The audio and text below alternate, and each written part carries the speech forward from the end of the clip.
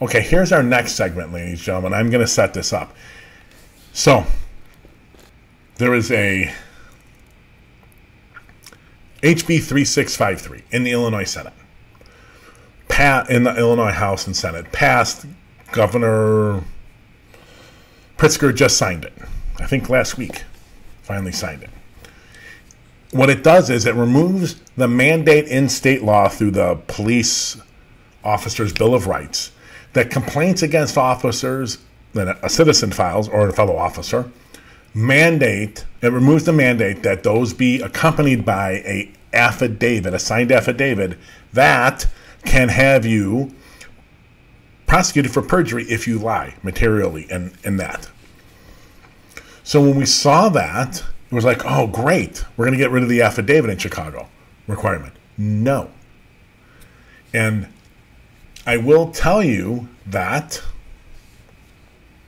for years this was brought up in the Chicago Coalition for Police Accountability, and people have been talking about getting rid of it, and some organizations, which I won't mention because I don't have who exactly said it when, we're talking about, well, it's both in state law and the union contract, so we're not going to push the city to get rid of the union contract because it's also in state law. Because the useless, moronic Mayor Daley, Rahm Emanuel, and now Lori Lightfoot, because I'll get to in a minute, put that in the union contract also because it was in state law, so they're incorporated into the union contract. That was a mistake. So the propaganda around not needing a signed affidavit by state law, well, guess what? You have to change it in the union contract in Chicago, too, with the Fraternal Order of Police, or it won't make a difference. You got to get it from two places. You got to get it out of two places. And since the activists, including me, did not get it out of the union contract years ago, it should have been. We should have pursued that. Now we got it out of state law, but it doesn't make a difference because guess what? It's still in the union contract. Now, the mayor and the city are negotiating that with the FOP currently. The video we're going to watch is from John Catanzara, the FOP chairman, Fraternal Order of Police chairman, the largest union in Chicago. Now, before you, I shouldn't say before, after you see the show, go to our website at chicagojustice.org and you will see home screen, lower right. Just right in the home screen. You don't have to scroll anywhere. Lower right is the link to our report we released from 23 years of his history of misconduct and his grotesque social media plugs. Go read that about this guy so you have a little more context of who the mayor is forced to negotiate with. But let's see, did the mayor, who now has the power and has been in office 2 years and they've been negotiating pretty much the entire time, has she gone after and removed the affidavit rule from the union contract so now people can file anonymous complaints against officers that get full investigations? So let me explain one thing. If you file previous to HB 3653, and it also being in the union contract, you could file an anonymous complaint against an officer, and at that time, Office of Professional Standards would investigate the whole thoroughly. Now, and that's without an affidavit. Now,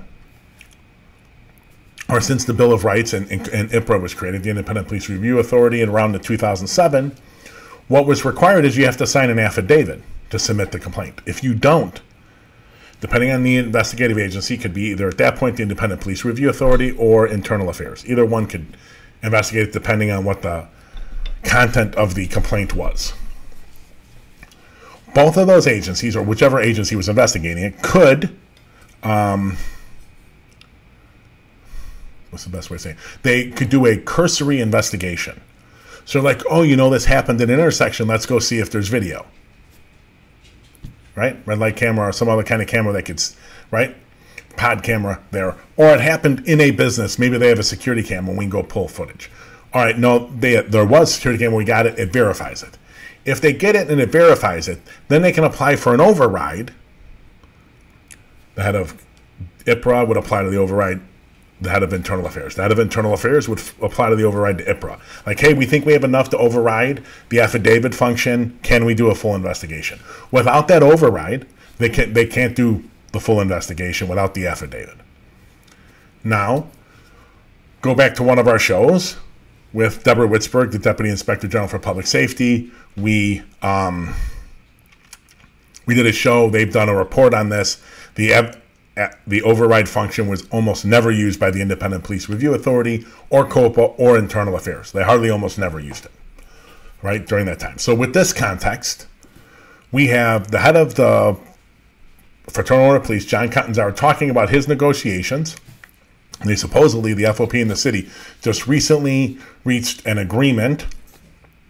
It's not formal yet, but they reached an agreement to an agreement, I guess, on economic issues, back pay, stuff like that. Here is John Catanzaro from the Friday updates he posts on YouTube every day on the FOP's YouTube channel, talking about that. It runs about just under 5 minutes. Then we'll come back and talk about what Lightfoot did or didn't do. See for yourself. The second part is when it comes to anonymous complaints. The anonymous complaints are part of 3563. They got that done in Springfield. We're going to still try and work on it, but the way the anonymous complaint component, and we were trying to get it to where it's a confidential complaint, semantics, different wording, but in reality, at some point, we wanted the person making the complaint to be revealed to the officer, same as any criminal court. Where we're at with it is this. If an anonymous complaint comes in and COPA does an affidavit override, which they have the authority to do. So, I mean, the anonymous complaint is almost a reality in today's world, sad but true. So we tried to layer as many levels of protection as we could. What happens when a complaint comes in, the affidavit override kicks in. It's a log number. Once they determine that there is going to be an investigation, prior to it going from a log number to a CR number, the officer will have the ability to file a grievance, request arbitration. An arbitrator will decide if there was enough evidence for them to do an affidavit override. The arbitrator could say they didn't meet the burden, it's tossed out, the log number is erased, never on your record. If the arbitrator says there was enough there, then it turns into a CR investigation, goes from there. You still have your discipline protections and the grievance arbitration procedure to fight the findings or the discipline recommendation at a second. It's not a second bite at the apple, it's just two different dynamics, but that's the best protection we can come up with. It's even a little different and stronger than I think what the sergeants have right now. Those are some of the simple components of what we're looking at. There's no sense going into a deep dive right now until we get a yes or no from the mayor's office. Like I said, hopefully Monday, we shall see. On a more important note, or more urgent note, City Council will be having a public safety meeting, 5 p.m. on Tuesday, prior to their general City Council meeting on Wednesday morning at 10 a.m. They are taking up the subject matter of more accountability. God only knows why. The police board was given broad powers about suggesting police policies years ago. They've never done it. But when it comes to police policy, the police board has had the ability to do that. They want to create a whole nother entity, and this is a big struggle. And here's one of the strange, unique times where we're on the same page with the mayor. The ability to construct department policy and procedures should be at the mayor's desk, period. It should not be a civilian oversight dictating how men and women are going to operate in the police department. But that's what they want to do. We have to absolutely have our voices heard. It's incumbent upon all of you to reach out to your aldermen, your friends, your family, blow up their phones, visit their ward offices, let them know there is already too much oversight when it comes to the police department. They need oversight more than we do, 100 times over. But that being said, we have to make sure that bill gets killed where it's at in the Public Safety Committee on Tuesday night. If that becomes a reality, it is only going to make this job harder. These aldermen who are pushing this agenda, they have no idea what they're doing. They are just so blind to the future and what this city will become. I've said it several times. The police department has 4 levels of oversight already. That's more than twice. Nobody has more than 2 layers. We have 4. They're thinking about adding a 5th now. It's just lunacy. But You really need to be on top of your game and let the aldermen know everywhere across this city it cannot happen. You can call, Alderman Taliaferro, even if he's not in your ward. He's the chairman of public safety. Give him a call. Let him know what you think. And if you could even make the city council meeting on Wednesday morning, even better.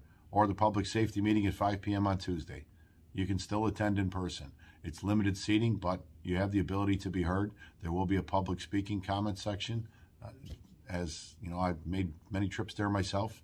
I probably plan on attending actually Tuesday night myself. But with that being said,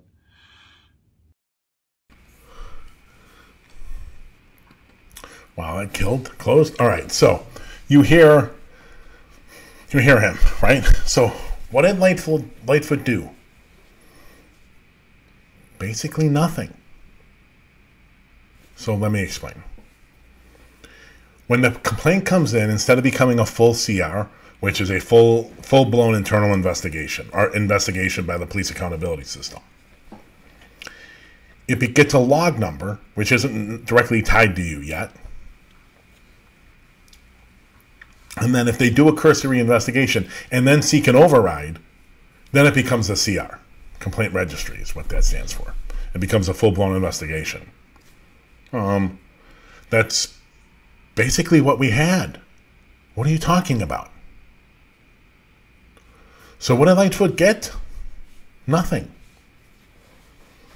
I keep seeing on Twitter, and I keep getting DMs, she's a cop. She's nothing but a cop.